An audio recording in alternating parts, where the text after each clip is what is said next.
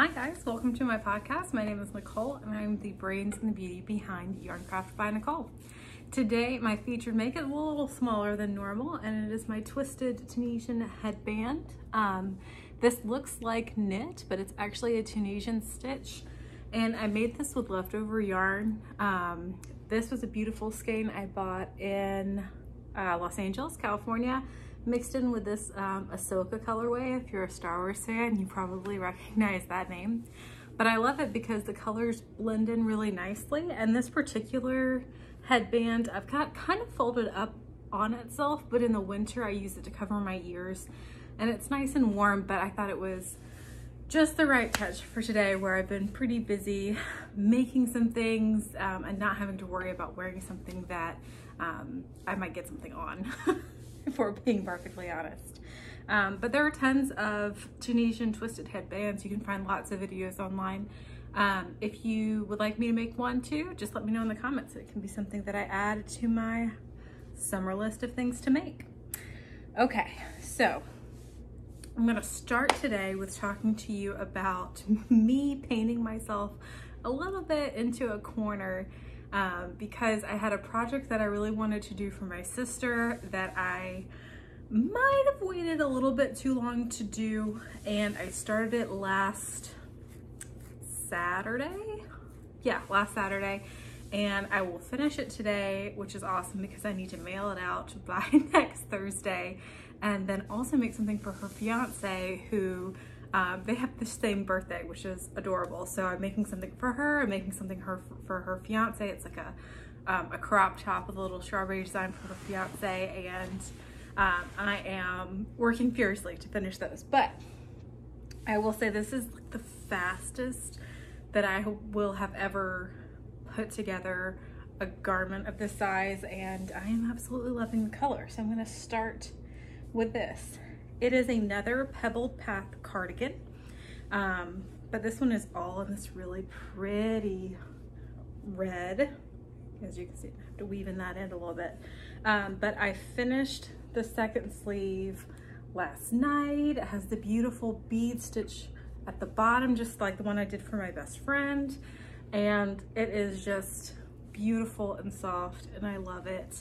I've got a little bit more of the ribbing in the middle to work on, and then I did one pocket. Let me throw it up so you can see.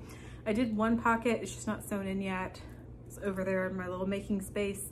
But then I'll have another pocket, finish up the middle ribbing, steam it, and this is done. So this will be done today, and I am very excited about it. And like, I just love the color. She gave me a couple of options of colors that she would like, and then she hasn't seen it in the process. So I'm really excited about it, and everyone that I've shown this to is like, oh, that'll look so good on your sister, and it will look so good on my sister. I tried it on, I'm like, this looks good on me. Of course it's gonna be looking good on her. I'm using cotton for this project, the same that I did for the other Pebbled Path cardigan, and it just behaves really nicely. It lays really nicely. It has a good feel.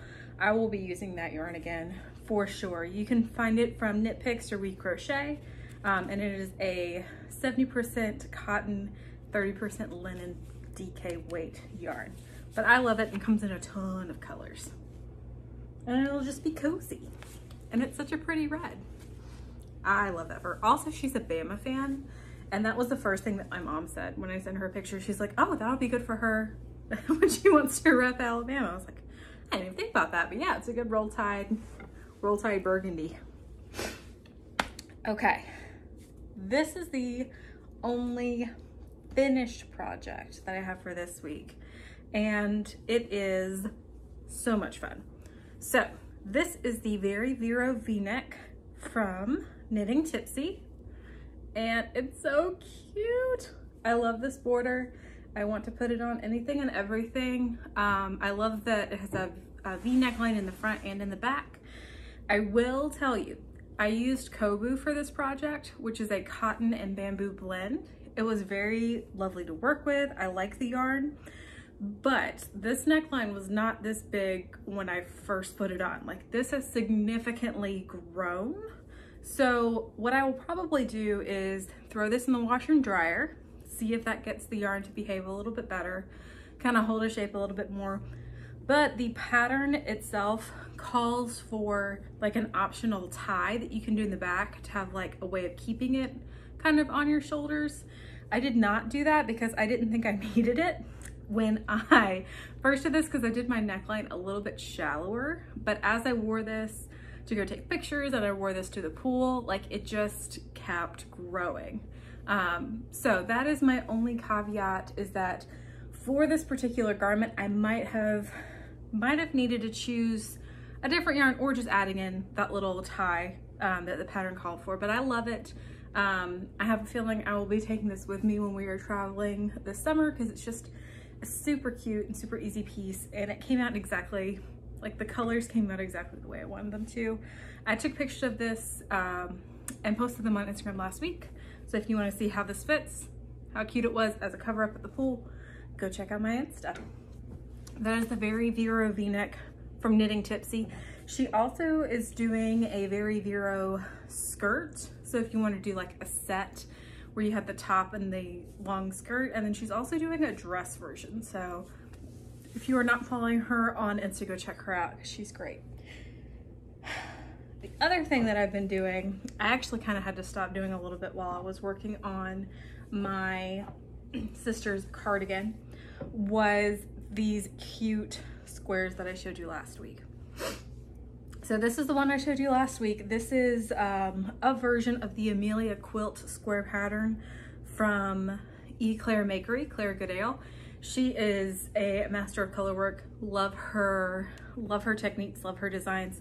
I shrunk the square a little bit because I wanted something a little smaller, so I just eliminated a couple of rows and made this one last week. And then I've made a lot more. So I made this one, which looks like Scooby-Doo to me. I made this one, which looks very Art Deco. Made this one. Clearly you can see a theme with some of the yarn that I had a lot of. And I have really enjoyed making these, and it's just fun to see all the different color combinations. So my goal for this again is to make like a quilt of it, and just using a bunch of leftover worsted weight yarn that I have. All of this is acrylic, so it'll be something that can be thrown in the washing machine, and something that I can throw over anything and not worry about it getting damaged. But this has been a really fun project, and I love it. And it has inspired me to want to do more corner to corner color work, because I really haven't done much of that. That is the photograph falling behind me on the shelf. Okay, so that's the current projects, finished objects, whips. Now we get into yarn love. And guys, I've got a lot of fun things to show you, one of which arrived today that I checked outside before starting this video to see if it had gotten here, because I wanted to show it to you, and it did, and I'm so glad. So I'm actually going to start with that, and the first yarn I'm going to show you for yarn love is from Terrapin Fiberworks. Look at this. I hope that the light can get it a little, there we go. It's a better view of it. I have 3 skeins of this beautiful one-of-a-kind colorway from a dyer that I know on Instagram. I mean, come on. That is stunning. So pretty. It actually kind of goes with what I'm wearing. The owner of Terrapin Fiberworks, is awesome. I have tested with her in pattern tests before online, and she had a big sale of one-of-a-kind skeins, which a lot of yarn dyers are doing, which I think is awesome, where if they have skeins that they were using to maybe test different colorways, or didn't quite come out the way they wanted it to, what have you, and then do a big sale of just those colors. So I got these 3, and this is a, this is her Chesapeake DK. It's 100% organic cotton, and the name of this colorway was Swallow Falls. Beautiful, stunning, and I got a good deal on it with that sale. But I wanted to buy from her, 1, because she's awesome and I love her colors, and 2, I wanted to use cotton in a design that I have in my head, and I knew that she did really beautiful neutrals, and I wanted something that had a little bit of a speckle to it, but was an overall neutral. And so I was thrilled that I got these. And the design that I'm thinking of is a cowl that looks like the Colosseum in Rome, because I think that would be very cute. And like the full Colosseum, not like with that, not with what it looks like now, but what it looked like originally. So I have an idea for that. I might not need all 3 skeins, but figured might as well get an extra one if I need it, and it's just a really pretty colorway. She also sent the cutest little stitch marker. See if the camera will cooperate. That is a little wooden stitch marker. It's got a clasp, which is good for crocheters, instead of just the ring, which is better for knitters. But I thought that was really cute, and I absolutely love this. My husband and I are about to be traveling a decent amount over the summer, and this is going to be one of the projects that I work on, is the Colosseum cowl. So I'm thrilled about that. Okay, the next thing I'm going to show you is this beautiful skein of yarn. So I've shown you this skein before. This was a Hedgehog Fibers yarn, and I do not remember what the name of the colorway was, but I bought it in Kansas City. I thought it was absolutely stunning. A color that I usually don't gravitate towards, which is orange, and I thought it would be really pretty in a confetti DK pullover. And that is a design by Nomad Stitches. That's her handle on Instagram. I think that's also her design, like, business name is Nomad Stitches. But it's this beautiful linen stitch sweater that transitions from one color to another with like how you basically how you add different colors in, and it's called the confetti pullover, confetti DK pullover. And I had a skein of yarn. Do I have it with me? I had a skein of yarn that I bought that I thought would go well with it, and it probably would go well with it. And I really like this colorway anyway. I bought it on sale, but then I hadn't bought anything else. I was thinking maybe add in a hot pink, because there's some pink flecks in here. But I was at Spun, my local yarn store, which is awesome, and they had some real gems on their clearance rack. So I saw this beautiful color, which is from Haynes House Yarn. It's called Lello. How cute is that?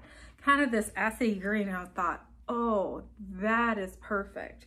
So I got 3 skeins of that to go with it. And then I went back. I was actually on a mission for my mom, which was a successful mission, but I went back to their clearance rack, you know, just to see if any other skeins needed to be adopted and come home with me. And I found this gorgeous navy that picks up the blue flecks, and I found this awesome orange. So now I'm thinking the navy will be the top closest to my neckline, transition into the speckle, which will then transition into this orange, which will then transition into the Lello. And I think that's the winning combo. That way the really loud color still gets a lot of attention kind of in the middle, and kind of gets you the most bang for your buck right there, but also just uses all of these gorgeous colors. Both of these two are Haynes House yarns. This orange is called the Most Determined Flirt. How pretty is that? And then this one is from Fully Spun, and it is called Postscript. Oh, no, it's called Good Navy. Postscript DK is the name of the weight. And looking upon this a little bit closely, I know that there's no way that my camera will really do this color justice, but it's a really dark navy that almost fades to black. Like, it's stunning. And so this project will probably come on our first trip when we are in New York, after I finish these 2 projects for my sister and her fiance. And then maybe the Colosseum cowl. But that is what I've got going on. That's what I've got planned next. So I'm gonna wrap up with a little bit of what I can't let go of. And guys, what I can't let go of is how our Supreme Court is set up. And that's just, that's the way that we'll phrase it. Not just like the particular composition of conservative and liberal justices on the court now, but just the fact that there is no like ethics oversight. I taught government for a while, and obviously I knew that there were no term limits on the Supreme Court justices, and that was designed by the Founding Fathers to have a really stable branch of government that didn't change much. But the fact that 3 of the Supreme Court justices on the court were all nominated by a single president, like that's, I don't think that that is what the founders envisioned when they set the idea of no term limits, and just how quickly things can change based on what the composition of the court is, and the amount of Supreme Court activism that they decide to do. And that's one thing that I just can't let go of this week is we elect officials, we elect president, local leaders, we elect people in the legislative branch, and those people are who ultimately say yay or nay to a Supreme Court justice nomination. But it's Supreme Court justices just haven't, how do I want to say this? The amount of power that they have and can use, like, just isn't as broadcasted. Like, a lot of people just have not taken that into effect until a decision like they made last week, which had been leaked before, of overturning Roe v. Wade. Like, the fact that that could change so quickly, a lot of people didn't see, and there are a lot more things that they are deciding now at the end of their session that can change a lot of people's lives more than I think most of us realized. And that's just what I can't let go of this week. Is it's always been a branch that has done the work ahead of them and has done the job as they see, but the lack of once someone is in place, like, they're in place until the end. They're in place until they're either impeached or decide to retire or pass away, and that's it. And that's just what I can't let go of this week, is the way that that is structured and set up. I hope you have a wonderful week going into the weekend. I hope you have time to relax and craft, and I will see you next time. Bye, guys.